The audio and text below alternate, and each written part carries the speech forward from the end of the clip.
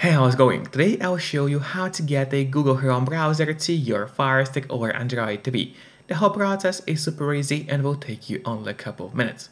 So first of all, you'll have to get an app called Downloader. You can actually get it for free from the official Amazon App Store.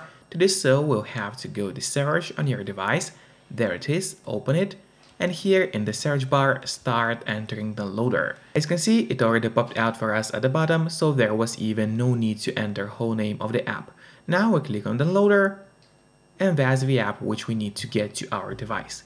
However, after we get the loader, it's not over yet. We still have to set it up. So to set up the loader, we'll need to go to settings, so go to the home screen, then click on that button with the gear icon, scroll down and click on My Fire TV. Open it. And here you have to enable developer options on your device.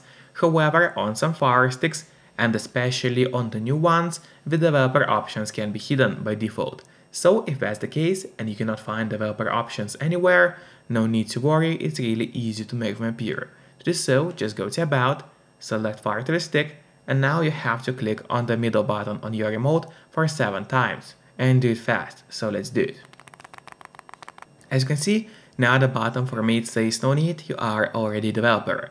That's in my case. And in your case it's going to say that you have become a developer now. So if you go back a bit, you will finally see developer options, which have appeared right here.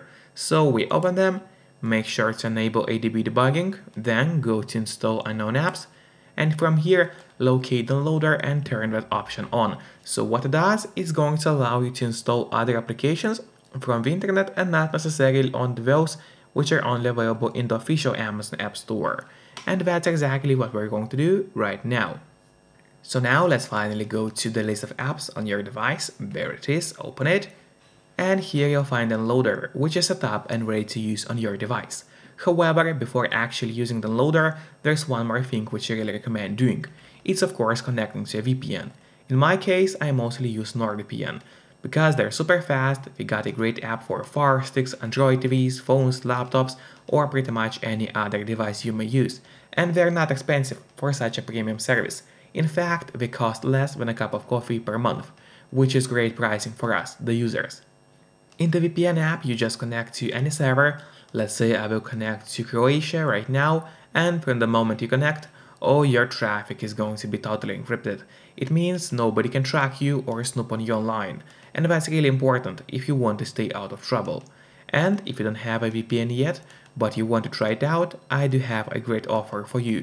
If you use my link, which will be in the pinned comment below the video or in the description of the video, you'll get 3 months of NordVPN totally for free, which is an amazing offer. And if you're watching this video on your TV or on your Fire Stick, then just grab your phone or your computer, open up a web browser and go to topvpnoffer.com. That's my website, which is going to give you the same amazing deal for NordVPN with 3 months for free. Or just scan the QR code, which you can see on your screen right now with a camera of your phone. It works the same way and it's also going to give you the same amazing deal for VPN.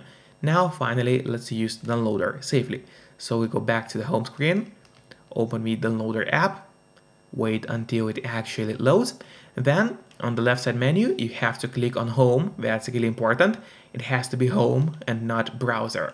So we click on home, and here in that search bar, we gotta enter a code, which is going to be 2890 and 7. So once again, the whole code is 28907, and then you have to click on go. Now in a couple of seconds, a website is going to open up for us. Usually it takes around 5 seconds. Now when the website has opened, we just have to scroll down a little bit until we find a list of categories. There it is. And from the list, we have to click on browsers. So let's click on it.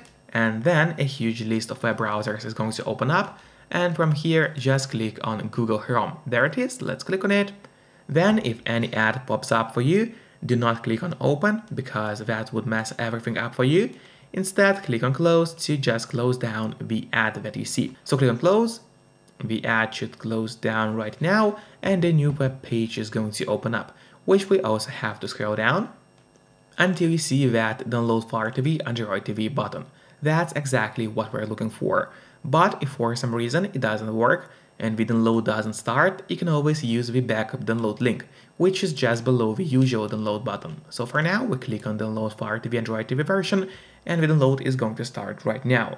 Usually it doesn't take long, but of course the download speed depends on your internet connection.